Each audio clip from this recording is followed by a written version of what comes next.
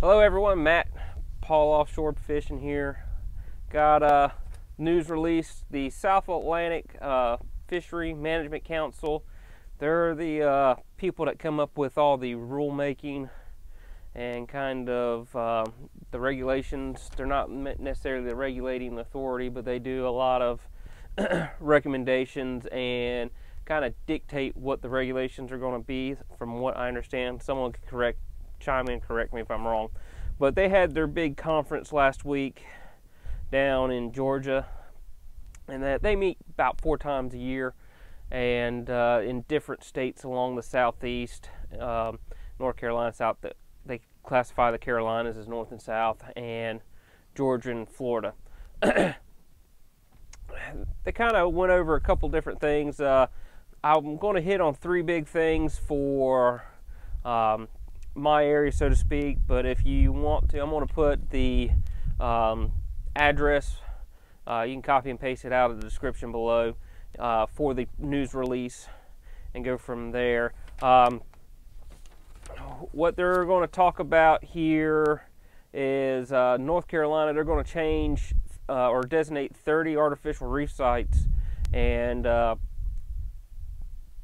put them in the snapper grouper management plan, which what that's going to do is they're going to put gear restrictions there and on those targeted species, and they're going to limit on what can be taken from there too.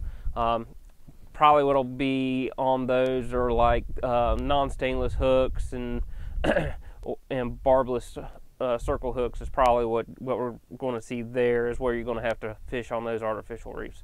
The second item that I thought was real big that they talked about was they had presentations on addressing the concern of shark depredation. Since sharks are the top of the food chain in the ocean, and at one point in time they were sought after as far as fishing wise, and it's not so much now, especially with Shark Week and talking about the endangered species of the shark, and not very many people are targeting them, that they've actually become a nuisance down in like states like Florida, where you can hardly get anything up to the surface. It's almost like it's my opinion of the Goliath grouper, and they are amazing fish, probably dinosaurs for as big as they get and old as they get, but daggone if they're not a nuisance if you're trying to catch a fish to eat, so to speak, and bring home, put on the dinner table, because they're going to eat it and they're going to find where the boats are and try to get what's on the hook and line. So they talked a lot about that. The presentation acknowledged the channels, and then they talked about fishing, what the impacts of shark depredation and fishing activities, and outline challenges in addressing the concerns, including data needed to quantify shark encounters by fishermen. So with that, you may see more reporting whether or not you encountered a shark during your fishing excursion. Lastly, they talked about the change or upcoming 2020 fishing season as far as the snapper grouper fishery.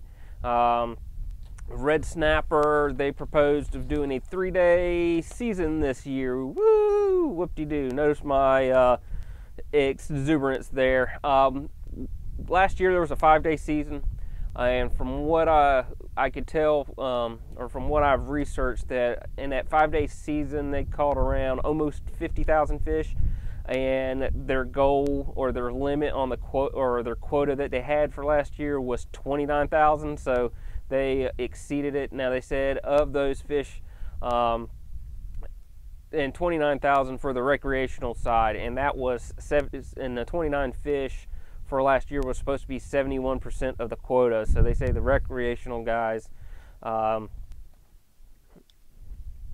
of took it to the fish. Granted, I'm going to hit more about on that later on. With that, though, going back to the proposed 3-day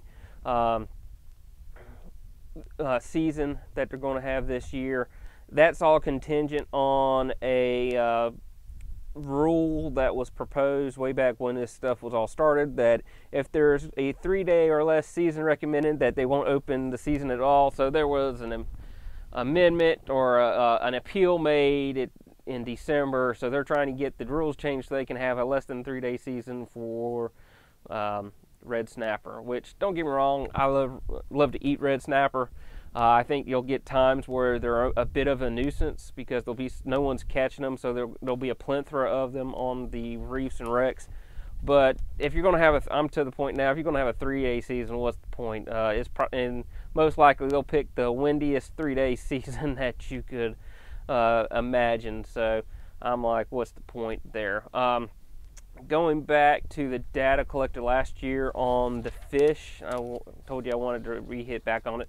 One of the things that I kind of question on what was their process and on the data collection, I think, don't get me wrong, I think we do need to do some sort of management on our fishery, and a lot of what comes out, it doesn't make sense to a lot of people, but at the same time, it's a step in the right direction. I think we have some knee-jerk movements here where we don't have good data and we base our decisions on poor data, and we do something real quick when there may not be an issue at all with it. So I think that's what happened with speckled trout back in 2012 when they reduced they said it was overfished.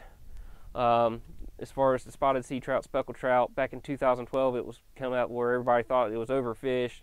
Some more studies were done, and come to find out that it was the fish was never overfished. The problem you had in those time periods were some real hard winters, so to speak, and you had some frost kills. And I think the biggest management on that is, like they've done in previous years, or here recently, is if you had a real bad fish kill due to temperature, you just close the season and let them try to spawn a little bit longer. Fortunately, this past winter and the winter before last, it's been very mild, and we hadn't had to have that sort of closure. So going back to the red snapper, I think management as far as getting the right data and having the right process, I think, and I'm giving the biologists some benefit of the doubt because I don't think they have a good handle on how to collect the data. However, I think minimizing the days is a step, it is a step in the right direction. I'm just seriously 3. I mean, I was kind of, figuring 5. I think be honest with you, it really needs to be like North Carolina's just done with the flounder. It needs to be like a month long, so because there's a lot of recreational fishermen that just can't get out. But at the same time, you may have people reporting that they caught red snapper and it may have been a red grouper. Some of it might be misidentification on the fish too. So little education goes a long way, obviously. But anyways, that's my spiel for today. I hope everyone has a good one and look forward to seeing you on the water. Have a good one. Thank you. Bye.